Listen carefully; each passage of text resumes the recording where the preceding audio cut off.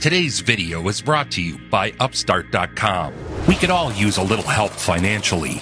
With Upstart, you can secure a personal loan to pay off your debt quick, easy, and all online. If you need to pay off credit cards, consolidate debts, or just need money for personal expenses, over 500,000 people have turned to Upstart. Upstart evaluates more than just your credit score and finds the smartest rates with trusted partners. With a 5-minute online rate check, you can view rates up front on loans up to $50,000. It's quick, and you can be approved in 24 hours, receiving your needed funds in as fast as 1 business day. Loan amounts are determined based on credit, income, and certain other criteria provided in your loan application. Be sure to use our link, upstart.com/boardfilm. Find out how Upstart can help you by clicking the link in the description. He will have a shot, it appears, at the heavyweight title. He is the WBC heavyweight champion of the world. When you would enter the ring, already popping sweat, black shoes, no socks, black trunks. No doubt, there is electricity in the crowd. I've got goosebumps on the line. The WBC heavyweight championship of the world. As soon as you stepped in the ring, the other guy across the ring, what were you thinking? I mean, because he was thinking, oh, that's my ass. Any question from the champion or Chief Suckett? All right, let's get it on. Come on. He absolutely destroyed it. He knocked him all over the ring. Pound for pound, Mike Tyson, the greatest fighter of our era. Don't forget. Tyson already on his stool, his pound for perfect. This is round 2. And he goes down. He goes down. He should be able to get up from this. His legs may be shut. They are. As Trevor Burbick falls back in the rope. Mike is a boy prodigy. He's 20 years old. He is quite an incredible force in the heavyweight division, but he's just a boy. It's all over. We've got a brand new heavyweight champion of the world, Mike Tyson. In a devastating second-round knockout, Mike Tyson, age 20, became the youngest heavyweight champion in boxing history. His managers, cornermen, and friends ran to congratulate him. Tyson kissed Jim Jacobs. 20 years old. After less than 2 rounds, you're the heavyweight champion of the world. The Pac-Man would contend for his first internationally recognized belt. At 33-0, he was an undefeated powerhouse. Most fans at the time felt Manny was being moved up too quickly. This WBC flyweight title on the line, the title of Chichai Shashakur, Manny Pacquiao. At this stage, a loss could have meant a return to poverty and obscurity. But when you fight for a cause greater than yourself, to break free from a ruthless cycle of poverty, how much you can take is not quantifiable.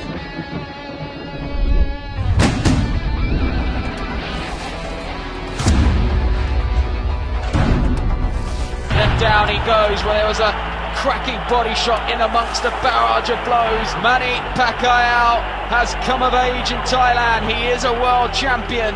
At age 18, the Pac-Man was a world champion.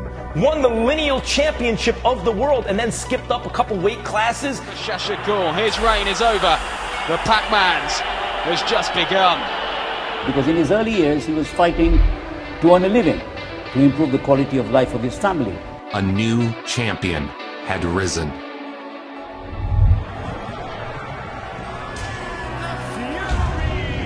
The biggest heavyweight fight in years was set. He said that he figured out something. Interestingly enough, after he got hit with that big blow in the 12th round of the first fight, and he got up at that point and took the attack to Wilder in that 12th round. It's time for the main event of the evening.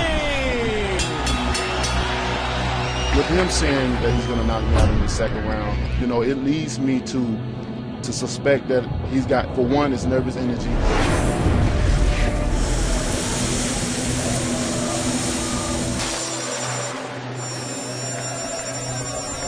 You got to think, Deontay Wilder coming into that fight has flatlined every single opponent he's faced except for Tyson Fury. What a spectacular entry entrance by the baddest man on the planet, Deontay Wilder, the heavyweight champion of the world.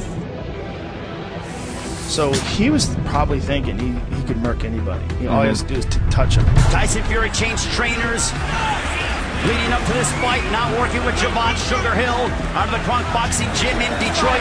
Clean at all times. Protect yourself at all times. Tyson Fury predicted a knockout in the second. The pundits did exactly what you'd expect them to. Predict a Fury loss. In order for him to knock Wilder out, you gotta be willing to take it yourself. I don't know of anybody who's willing to take it from Wilder. I don't think Fury's that dumb. Big right hand that snapped back the head of Fury. Everything he told me 3 weeks ago. I'm coming in at 270. It's going to be simple, balance, fundamentals, 1-2. I'm going to lean on him and take him out. He shifted his strategy, having seen a potential weakness in Wilder's defense during their first meeting. Big right hand by Wilder again, and Fury eats it well. But back comes Fury. Oh my goodness, they're fighting even after the bell. He's landing it. That's what I'm saying. And Fury's eating it. It's crazy to me. You can't punch. I don't know what you talking about, knocking somebody in the second round. You ain't never knocked nobody in no second round. You got pillows for feet. And he never believed that Tyson Fury was actually going to fight that way. He was going to jump on him. But Tyson said he was going to do that. I know, but He told him the game plan. Right hand. Wilder got clipped. He parted ways with his longtime trainer and took to the famed Kronk Gym, where he trained to utilize every pound of his massive frame. And he is putting his body weight on Wilder. Wilder needs to stay away from the ropes. From this standpoint, blood streaming a little bit from the mouth of Wilder. Fury was going to dictate the action, an unfamiliar position for the Bronx Bomber, whose opponents typically danced away from his mighty power.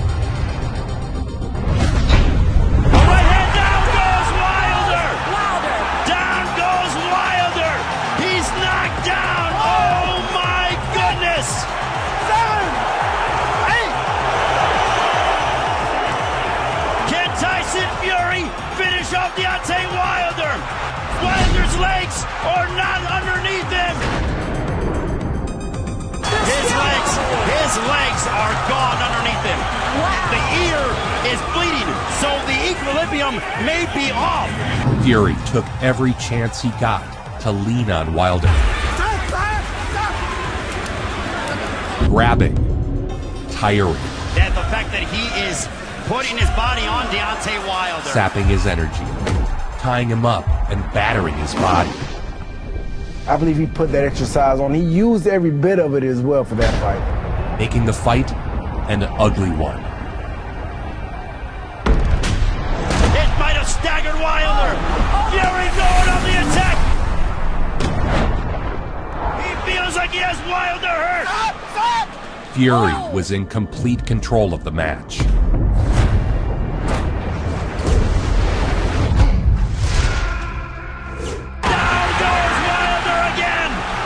Second time in the fight. Wilder's legs were gone. Starting the 6th round, we'll see if the champion can reassert himself, but he still seems to be having issues with his balance.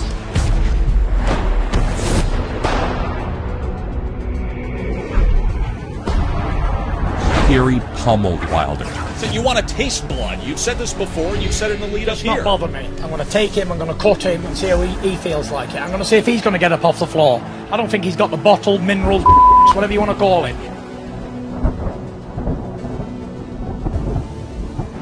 He's an on-top fighter, he's a bully fighter, and when a bully gets bullied, he folds every single time.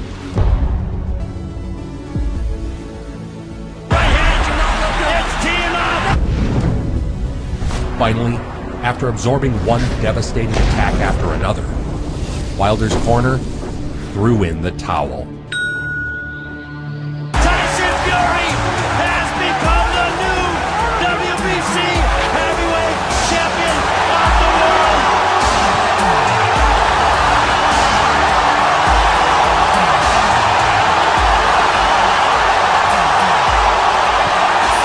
Heavyweight champion of the world, the Gypsy King.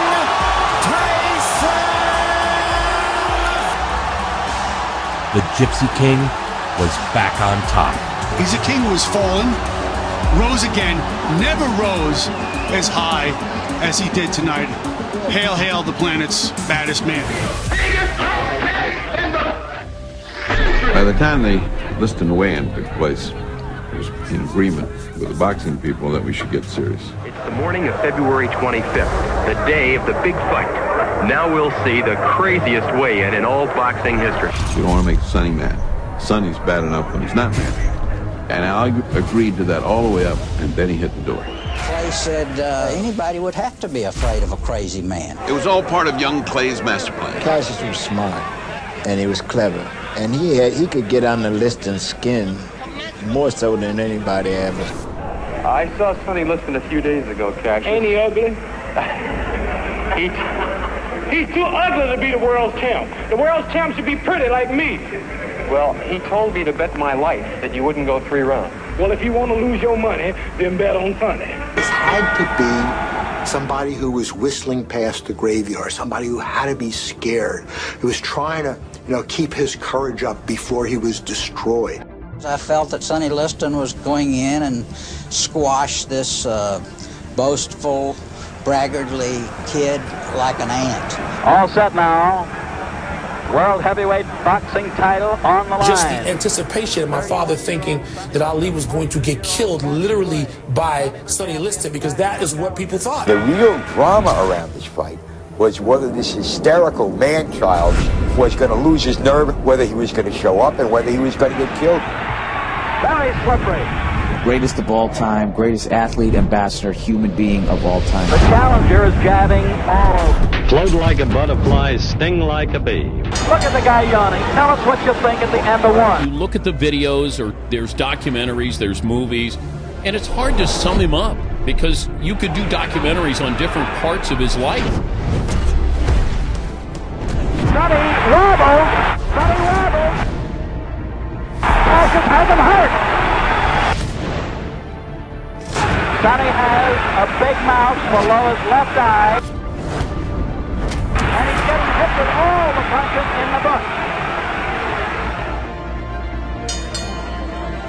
So I get him down, I get the sponge, and I pour the water into his eyes, trying to cleanse whatever's there. Before I did that, put my pinky in his eye, and I put it into my eye. It burned like hell. There was something caustic in both eyes. Joe Polino had used Moncel solution on that cut, and my kid, sweating profusely, went into both eyes. What the heck, let's face it, biggest fight of his life, and he's blind, he can't see. Joe's eyes, his eyes are bothering him. Ladies and gentlemen, we don't know exactly what happened. They're yelling from Cassius Clay's corner, something got in his right eye. Ali at 199 pounds was just not a full-bodied heavyweight at that point, while Sonny Liston was probably 220. Hold the ball! Cassius is a bit hurt. Sonny Liston put a horrible licking on him in that round. The lesser guy would have folded, but then his eyes started clear. He started doing a number on Liston again. Sonny. Easy target. Cassius, awkwardly fast. Good long left lead. In the 6th round, when Liston went back to his corner, Liston was a beaten man. What do you think is going on in Sonny's mind at this point? Well, I think that they feel now that Clay have all the confidence he needs and go on to beat Sonny. Cassius Clay, he's got peripheral vision, sharp. He's looking over my shoulder. He's looking over my shoulder. He got up. We win. Sonny Liston's not coming out! Sonny Liston is not coming out! He's out! The winner and the new heavyweight champion of the world is Cassius Clay. My son going and in 1964, he became heavyweight champion of the world, upsetting Sonny Liston, the 7-1 favorite. Electrified, and there he was right in front of me and a whole bunch of other newspaper men pointing down to us like this. I told you exactly what I was going to do. And nobody, even the big sports writers, they were in awe over what he had done. So great, I don't have a mark on my face, and I upset Sonny Liston, and I just turned 22 years old. I must be the greatest. I'm the king of the world. Hold it. I'm pretty. Hold it, you're not that pretty. I'm a bad man. Wait. I shook up the world. I shook up the world. In his first title fight, Foreman would be pitted against fan favorite Joe Frazier. Frazier had recently defeated Muhammad Ali and was viewed as the far superior boxer. Conventional wisdom heading into the Frazier fight was that George was a raw sort of rookie without the depth or the background to beat a great fighter like Joe Frazier. Scoring 34 knockouts. He's 6'4" and has a reach of 78.5 inches. George Foreman, the challenger. Because Joe Frazier had beaten Muhammad Ali and was undefeated, they didn't see how this young kid could win. He was undefeated and was coming off the Ali win, and he was a 3.5 to 1 favorite. I must break you.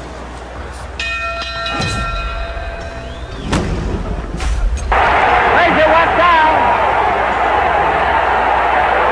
And then he's got these hands that are literally like canned hams. Yep. And he just... George was powerful. There's no doubt about that, man. He was out there to get me. His power seemed to be a weapon unlike any the sport had seen. Even the greatest of boxers could not stand up to him.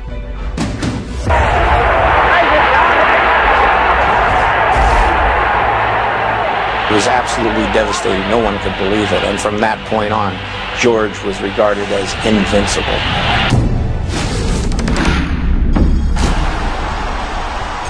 People dropping death charges on me, man.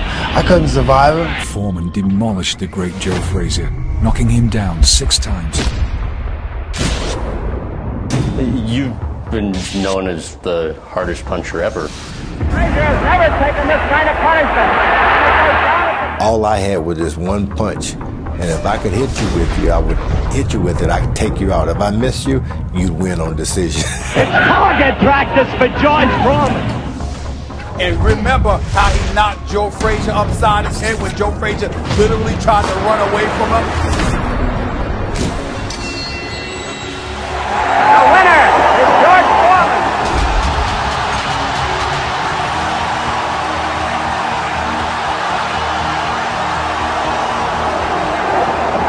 You're to be heavyweight champion of the world. As soon as it happens to you, it's like John L. Sullivan, Braddock, all the Joe Louis, Rocky Marciano, Mohammed. It's like they all just pour right into you, and you feel at that moment, you feel, I am the heavyweight champion of the world. Spence would get a shot at his first world title. Errol Spence going to England against a proven welterweight champion like Kell Brook. Well, you know Kell Brook was one of the bigger, stronger welterweights, and he's even had problems even staying at 147. Defending IBF welterweight champion of the world. It's the litmus test for Errol Spence Jr., the cool cat with the oozing confidence. So some really good punches landed already. Brook trying to drag Spence into a close, personal, hard fight. Showed a lot of toughness in that fight against Kell Brook. Kell Brook was undefeated as a welterweight. That was a genuine challenge. Kell Brook is an excellent fighter. Right hand from Brook. Looking strong here. Brook really dominating for me in that round, looking really well. I think it's very close. Spence showed in that fight was that he is something special, because the first 6 rounds of that fight were very even. Oh, good shot from Errol Spence Jr. there. Really applying the pressure now. Big left hook from Errol Spence Jr. Much to the dismay of English fans, Spence put Brook down and captured his first world title. Kell Brook's hurt here, and he's down in the 10th round, and it's so early. Yeah, he's hurt. That eye's playing in trouble. The eye. I think he's going to sit it out. It is all over. And Errol Spence Jr. from the Lone Star State is a new star of world boxing. Congratulations. Taking it right to a guy who might have been the best welterweight in the world and really cementing himself as a welterweight champion. Some love you, some hate you. but I love myself. Mayweather's insane competitiveness and drive for an eternal legacy has blossomed into a relentless style of 24-hour-a-day, on-call training. And here's another thing that Floyd has going for him. Conditioning. Unfathomable. He's always in tremendous shape. Always. Just always in shape.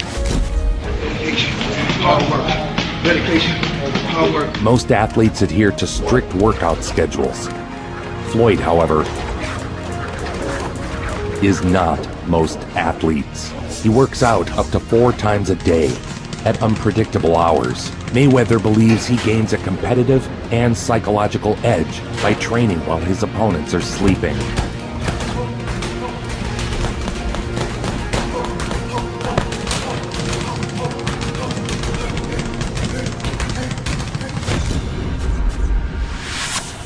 He now faced Hernandez in the first title fight of his career. Hernandez was the super featherweight champion in 1998. He gets in the ring with Genaro Hernandez, who is a very good fighter, and completely dominant. I want a good, clean fight. All right, touch gloves, let's go to Floyd Mayweather is seen by many as the most brilliant defender in the sport. Oh, what a vicious uppercut by Floyd Mayweather. Generally, it takes years to get a fighter to do the things that he's doing. Is that the end of the game? Your brother says... Rudy Hernandez stops the fight. He is now the undefeated WBC Super Featherweight Champion of the world, Pretty Boy Floyd Mayweather. Floyd Mayweather, tears of joy. At the age of 21, Mayweather was a world champion. You're from. Okay, it's your opinion. You go on like you're this nice guy. You're a scum. Cool and calculating by nature, Joshua was emotional for this one. It was a domestic showdown for the British title, a fight that had to happen. To add the vacant British title now. For the thousands in attendance and the millions watching around the world. I don't think you doctor, you told that you're loaded on steroids. You know, I think you got some steroids. You're the one who got a 2-year ban. That's what I'm saying. Let's get ready to rumble! This one has had a real bad edge about it. A lot of trash talking, a lot of nastiness. White trying to go Joshua. Joshua not taking the bait. Now it becomes very real indeed. Well, an awful lot on the line personally for these two, as White says he wants to expose Joshua as a fake. Big swing and a miss from White. It seemed he's got clear some of the cobwebs out of the round. Oh, man. Well, that was Joshua. After the bell ending a lively first round, the fighters kept punching, creating instant chaos. Completely. And what's happening here? Everybody's in the ring. Boy, that escalated quickly. Howard Foster doing absolutely the right thing here and just taking the sting out of it, calming everybody, calming the two boxers down.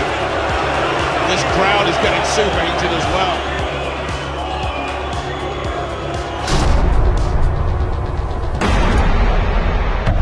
Is this the breakthrough? White looking to hold on. Who will be knocked out clean and they stay down and they've been knocked out clean? Nobody. You get on the ropes, you throw some little punch and the referee jumps in and stop it. When I hit people, they go down. White returns fire. Who will be knocked out clean and they stay down and they've been knocked out clean? Nobody. There he goes.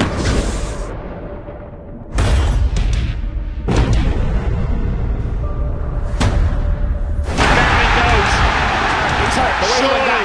Surely no way up here for Dylan White. It's stopped. It's over. Dramatic and unbelievable at the finish. Joshua asked a lot of questions tonight, came up with the answer when it mattered, and it was a brutal finish. The buzz, the hype that is building around Anthony Joshua, fight by fight, just took another big leap forward. Let's start first of all, something that was mentioned at the press conference. Your father is your trainer. Bringing him along as a fighter, instead of leaning only on his son's strengths.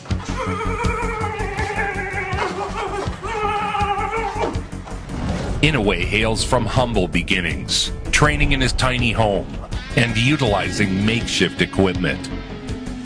His father standing by his son every leg of the journey. His skills were honed the traditional way, with emphasis on fundamentals and footwork. Talk about the monster from Japan. You've had, what, Giant Robot, Godzilla, and now Loch Ness Inoue.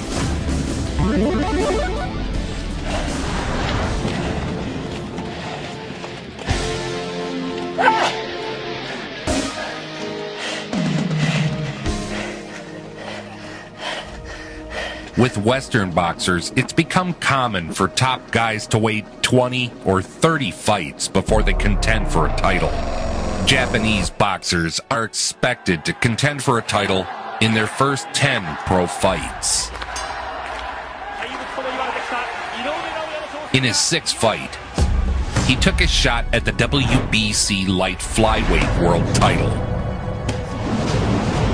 His balance and timing. He seems always to be in the right position on his feet, and he throws when he wants to. Just when you think you've got your timing down against him, he'll open up with something different. Precision, power, speed, everything. Every punch that he throws has so much power in it and so much spike. He is a dangerous fighter. It might go 4, 5, 6 rounds, but as soon as he lands clean on him. He possessed X-Men-like power and speed. X-Men.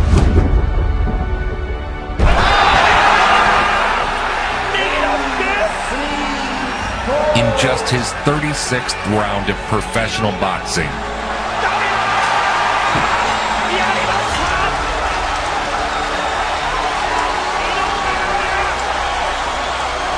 Inoue had captured a world title. The quickest a Japanese fighter has ever done it. Alan Minter became one of only a handful of British fighters to actually gain a world championship in the United States with his victory over Vito Antuofermo in March 1980. This time against newly minted champion Alan Minter in Wembley Arena. Hagler came to London for the fight that cost Minter the title and British boxing its good name. And Alan Minter didn't particularly help the case. He gave an interview to Des Lynam for Sports Night where he said, I'll never lose my title to a black man. Minter was the heavy crowd favorite as the Brits showered their champion with cheers.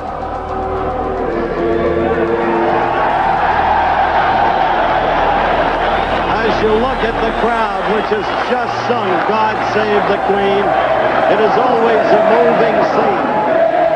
I must say, round 1. Crowd is underway. Round 1.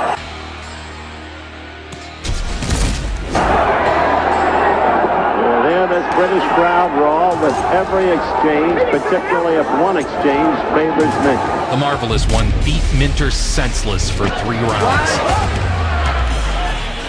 Blood pouring out of Minter's nose now, pouring out. And he butchered Minter. This tactic.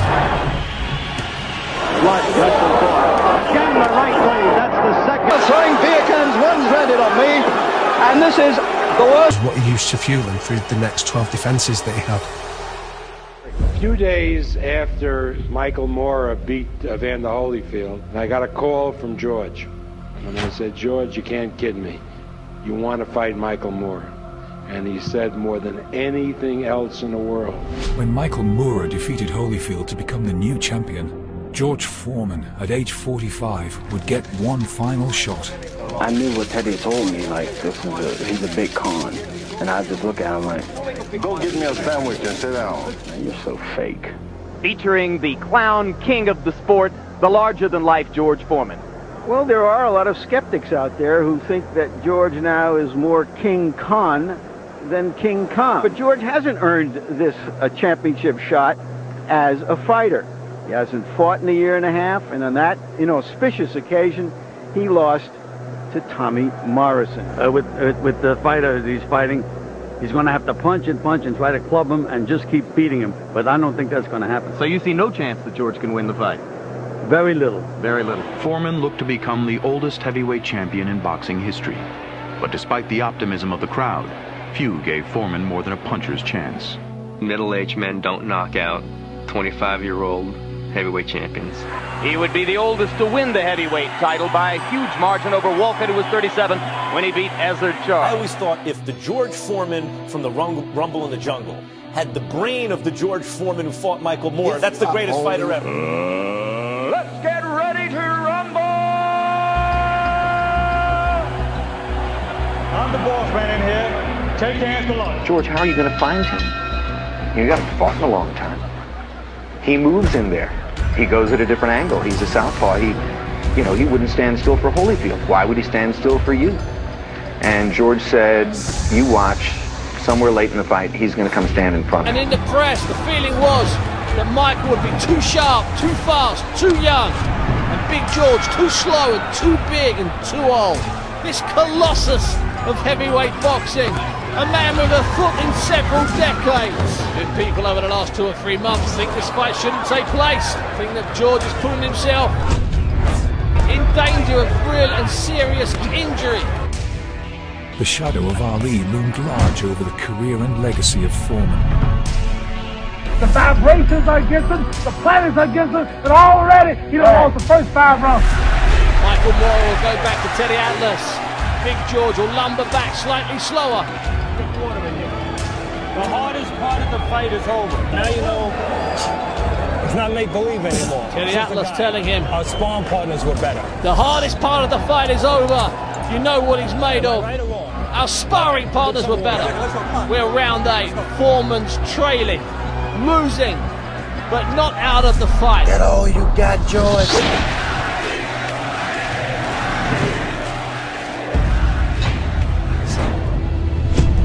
That's a fantastic short left cross from Moore, wrong-footed, and sent Foreman stumbling. George Foreman had never openly sought specific redemption for his demise against Ali and Zaire, but it's revealing that he chose to wear the same trunks on this night that he had worn in the jungle 20 years before. George Foreman in the shorts he wore that night in Zaire, the Rumble in the Jungle, when he lost his world heavyweight title. I told you, I'm the champion of the world. But he always saw the ghost of Muhammad Ali. And everybody has felt all along that you're always chasing the ghost of Ali. Does this make you catch that ghost?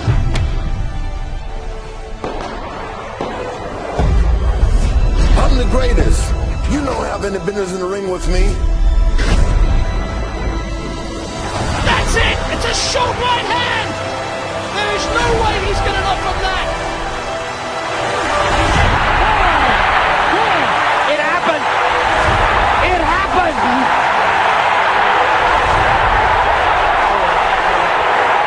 I can't believe it. I can't believe it. Chasing the ghost of Ali. Does this make you catch that ghost? Yeah, I've exercised the ghost once and forever. Sure.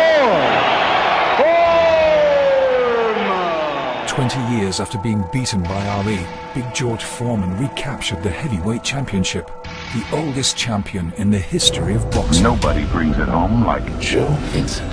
Nobody. Make it so.